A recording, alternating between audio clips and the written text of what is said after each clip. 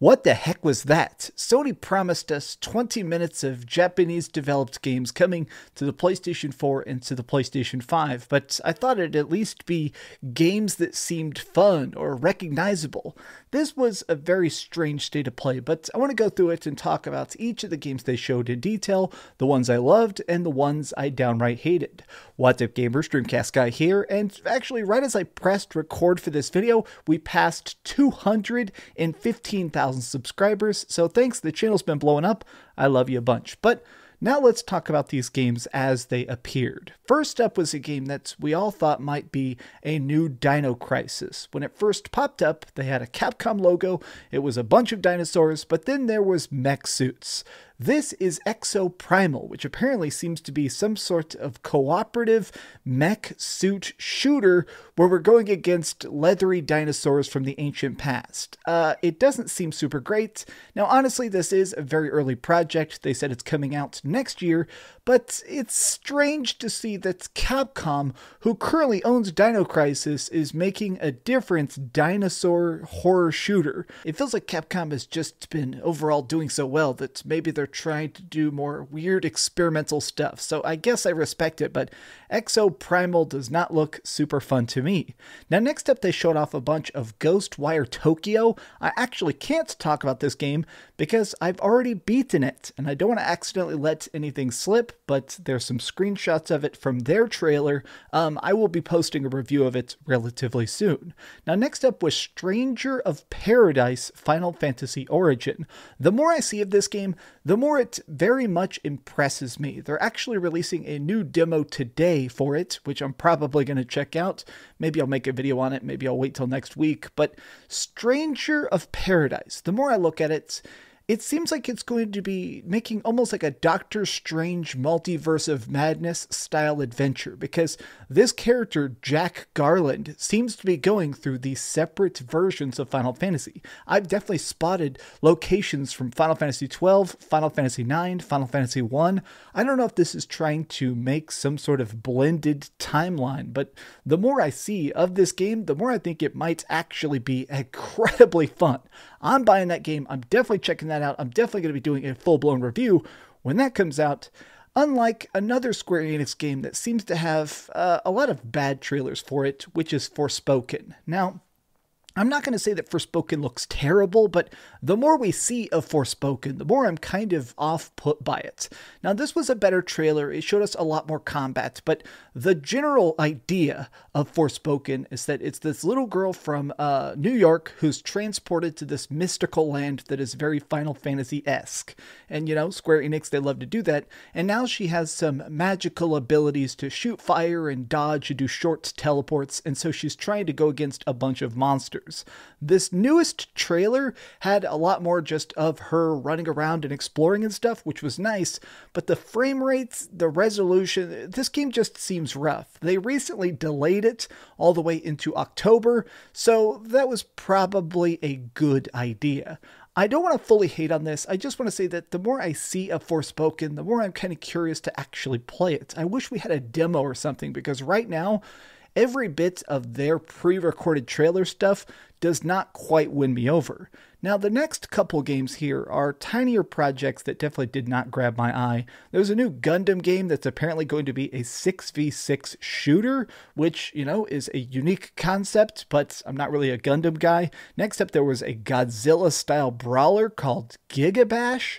Again, this seems like probably great for the people that are into kaiju, but not for me. There was an interesting project, though, just tucked between these, though, which was the Teenage Mutant Ninja Turtles Cowabunga Collection. It is all the old school classic turtle games that we grew up with, TMNT from the 90s, except now with online co-op enabled and obviously upscaled.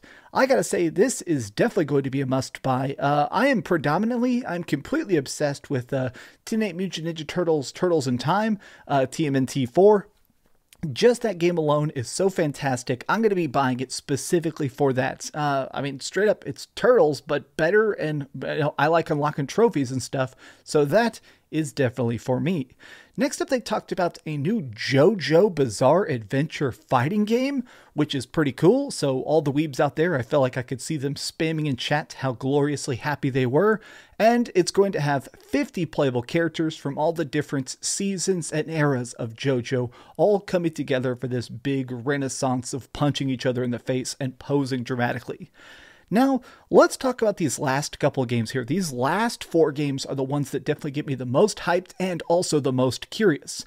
First was a little tiny indie game called Trek to Yomi, which is an indie side-scrolling samurai game, which seems to be your stereotypical quest for revenge.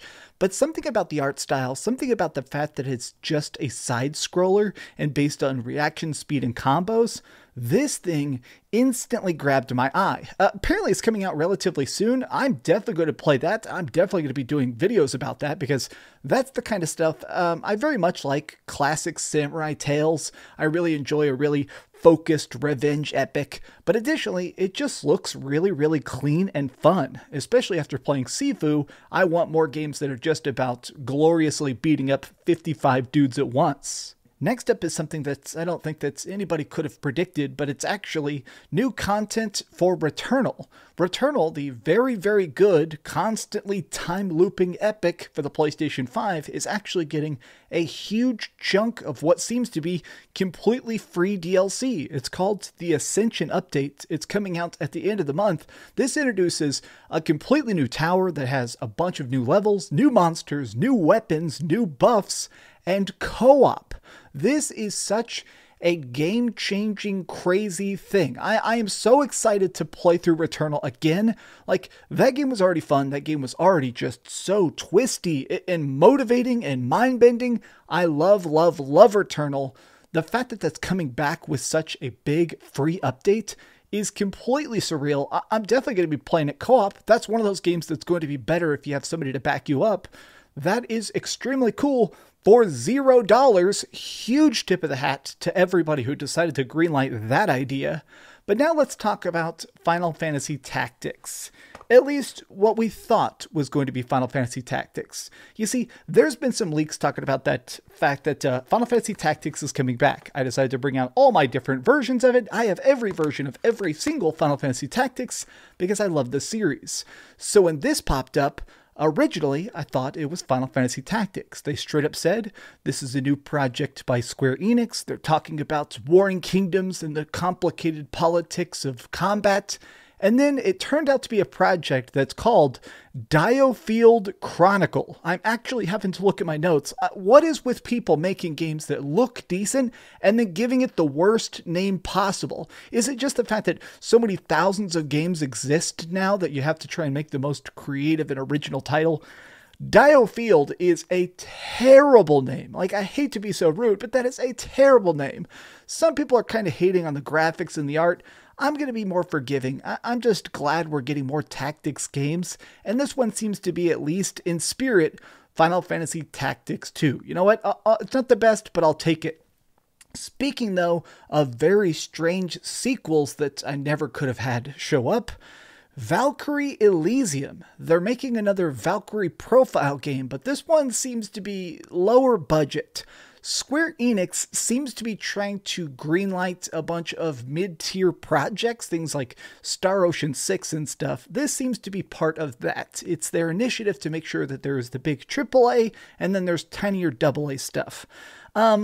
Valkyrie Elysium did not grab me. Something about her just Naruto running through levels, the really cheesy voice acting, the graphics, the weird like blurry purposeful art did not work for me. Maybe it'll turn out to be great. Sometimes there's those games that are very anime aesthetic and then turn out to be fantastic later, but as it currently stands, Valkyrie Elysium is a big thumbs down from me. But that's everything that was in this. It's been a fun 20 minutes of checking out everything that they showed off. What did you think of this state of play? Was it good? Was it bad? I'd probably give it a 5 out of 10. But tell me your thoughts in the comments down below. And please, if you enjoyed this video, subscribe and keep dreaming. And I guess go play some Final Fantasy Tactics. Thanks so much for watching that video. If you want to see something else, you can always click this link to see what I put up last, or, subscribe and see what's coming up next. Also, I promise that whatever I do, it'll try not to suck.